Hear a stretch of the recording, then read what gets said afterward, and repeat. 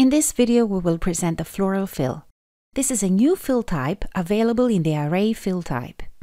Floral fill is a special array fill type which automatically creates impressive floral designs by using your own flowers to fill the array. Let's see how it works.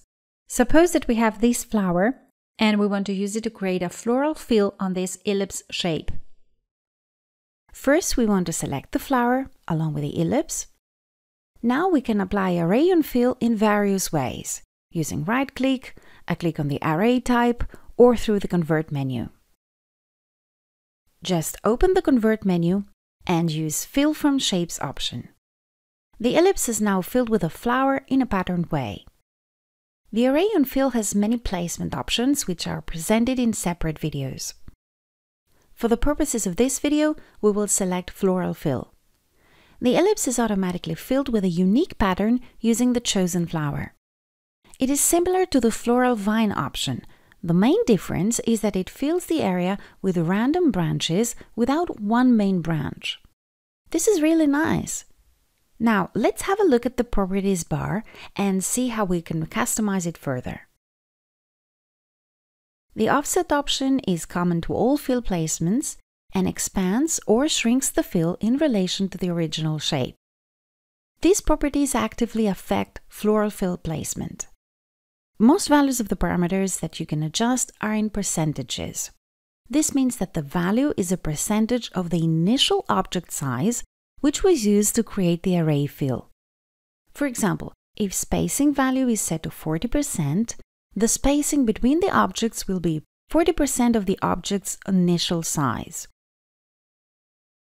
Using the rotation, the repeats are rotated clockwise or counterclockwise. You can specify the rotation of the repeats in percentage from 0 to 100, and all the repeats will be rotated in 15 degrees radius, with 0% being the initial position and 100% being 15 degrees rotation from the initial position. The scale will scale the flowers again in relation to the initial size of the floral object. If you decrease the scale percentage value, the floral objects will be scaled down, so you will have more repeats and branches. Vice versa, if you increase the scale percentage value, the array objects will be scaled up and you will have less repeats and branches. The spacing parameter specifies the distance between the repeated objects within the array. Have in mind that the spacing cannot be absolute, as the objects have different sizes and they have to fit in a specific enclosed shape. Using a starting width, you can specify the starting width of the stem. The default value is 20. Using ending width, you can specify the ending width of the stem. The default value for this one is 5. Using the minimum size, you can define the minimum size of the floral objects, whereas using the max size, you can define the maximum size of the floral objects. The software will start making copies in various sizes, beginning from the minimum size and moving up gradually to the maximum size. Using the leaf size option, you can make leaves smaller or larger.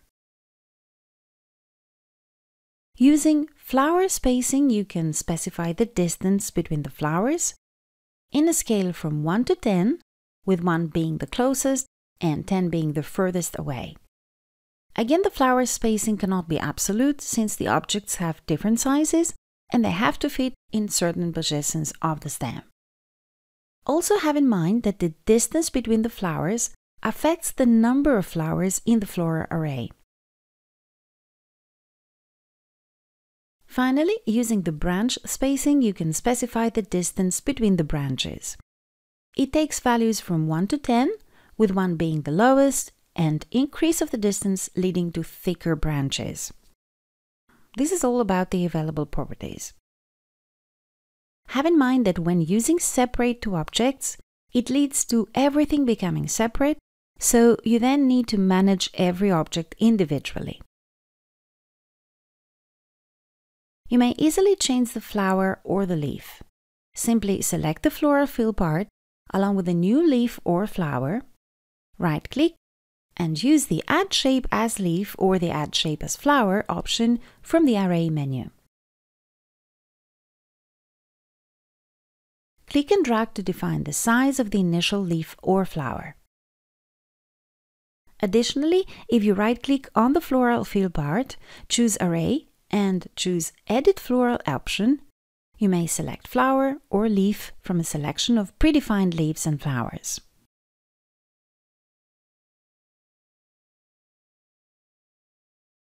The starting point of the floral can be easily changed. Start the Stitch Flow tool and click on the floral part. The point that you click on is the new starting point of the stem. You may add more points where you want the stem to pass from. In this way, you can literally set the path along which the floral design is to be created.